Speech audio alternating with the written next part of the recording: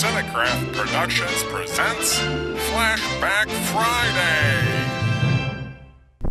As for size, take a look at my overall dimensions. I average only 21 inches high and only 14 inches wide, which means that in spite of my strength, I can squeeze into tight spots or get close to walls.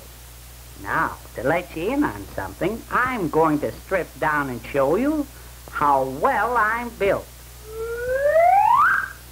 Queenie, I'm really put together. You don't have a thing on me. And just what do you mean by that remark, L.K.?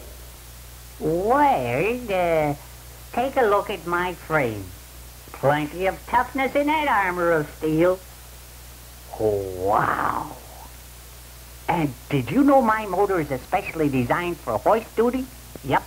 Rated in accordance with DEMA specifications.